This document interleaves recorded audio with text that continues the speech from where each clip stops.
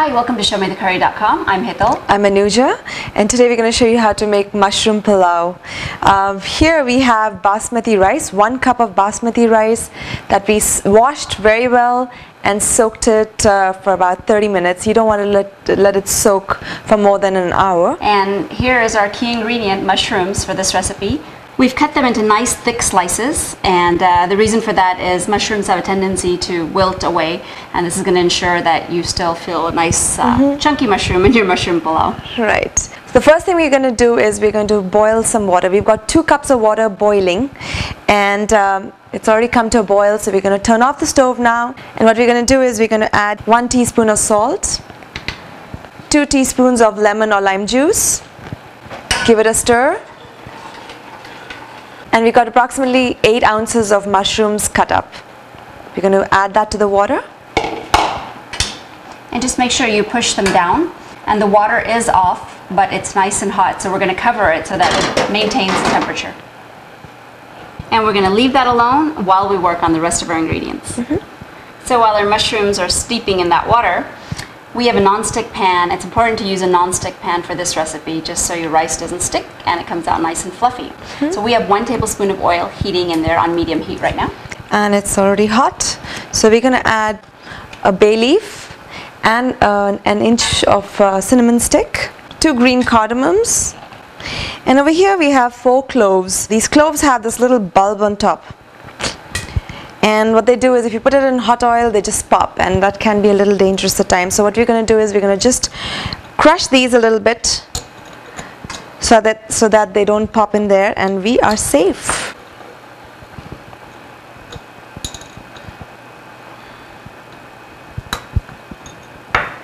And it goes into the oil. Now if you notice, the cinnamon stick has kind of opened up, and it's a good sign it's ready. It's left all of its flavor into the oil, so it's nice and flavored. And to this we'll add half a teaspoon of cumin seeds. Allow them to sizzle. Half a cup of chopped onions. And we'll cook this for about a minute or 2 until the onions get translucent. So the onions look done. To this we're going to now add 1 tablespoon of minced ginger and minced garlic. And we'll cook it for another 1 or 2 minutes. Okay, the mushrooms have been done. Let's have a look. Looks good. Now what we're going to do is we're going to strain out the water, and now we're not going to throw it away.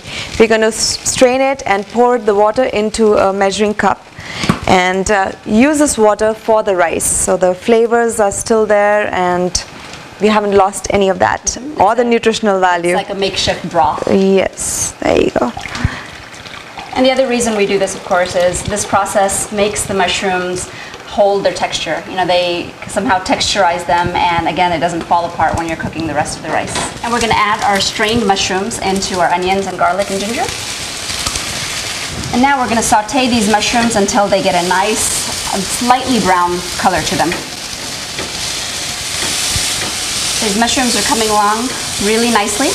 And the other, of course, important reason where we soak the mushrooms, if you notice, there's no moisture coming out of the mushrooms while we're sauteing. So usually when we saute mushrooms, it's like a puddle of water, moisture forms in there, and it really boils them rather than sautés them. So this way, all the moisture from the mushrooms is gone in our broth, and it gives a chance to get it really nice and caramelized. And while that's going on, I have prepped up the rice. I've drained out all the water. It's only rice now. We've got it ready. And the broth, the mushroom broth that we use to cook the mushrooms in. Now you need 2 cups of liquid. Now if you have it a little lower or more than 2 cups, just adjust it and make sure it is to the 2 cup level, because that's what you're going to need for the 1 cup of rice. So that's all ready. So the mushrooms look beautiful. They've turned nice and brown, light brown. So we're ready for the rice now.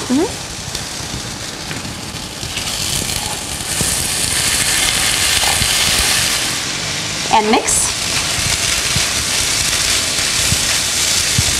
So we can also add in our dry spices at this point. 1 teaspoon of garam masala or to taste. Red chili powder to taste. And we're going to saute this for just a minute until the rice gets all coated. So the mushroom stock over here, you can also taste it at this point and make sure the salt is okay for you. So once the rice has been sauteing for just about a minute, we're going to add in half a cup of frozen peas, which have been thawed, and half of a red bell pepper, chopped, and mix. Oh, it's looking so pretty. And in goes the stock.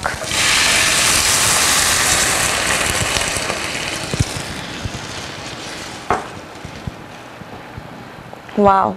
Beautiful. Now the reason we use the red bell pepper is just so that it has that wow factor and that just pops out. So you got the green, you've got the brown from the mushrooms, you've got the red from the bell pepper. What a beautiful, colorful dish. Right. So now we're going to keep it uncovered for a little while. I'm going to crank up the heat just a bit, and we're going to allow this mixture to come to a rapid boil. So the pulao is boiling. It's got little bubbles coming out from all over, not just from the side. So it means it's come to a good boil. And we're going to cover it, reduce the flame to a low or a simmer, and allow it to cook for 15 minutes. Now set your timer, and there's no need to peek. All is well. So it's been 15 minutes and we switched off our stove. Let's take a look. Wow. It smells so good. The moment you remove the lid, wow. So we'll just fluff it up with a fork. See, all the grains are cooked all the way through. And do this gently so you don't break away the rice.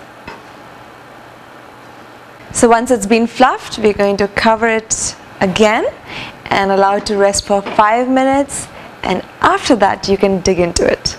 All right, 5 minutes are up. Look at that. Oh, so delicious. It's ready to serve.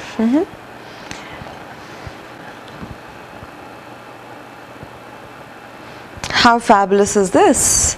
We've got some cucumber, of course salad, whatever garnish you'd like. And we have some yogurt. You can use either plain yogurt, raita. We have a bunch of different raita recipes on our website. Check them out. Or you can just have it like this, you know. It's just so flavorful, honestly. It's a pretty dish, I think. Yes, and it's like, it goes with any kind of cuisine, honestly.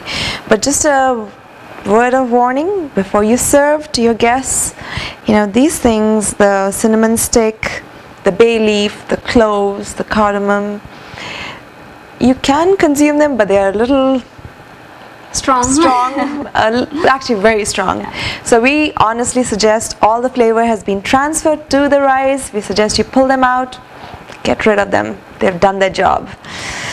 So let's dig in. Gotta give it a try.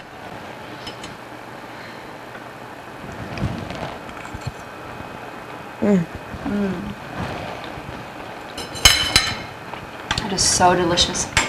Fabulous. Flavors are just right on. Yes, and the mushroom, you know, it has great texture. It's not like mushy, and it's not. It's got a little bit of sponginess, and it's got a little bit of texture. Very, very flavorful. I think that lime juice just does the trick. So enjoy this delicious mushroom pulao, and join us again on another episode of ShowMeTheCurry.com. Adding a pinch of spice to your life.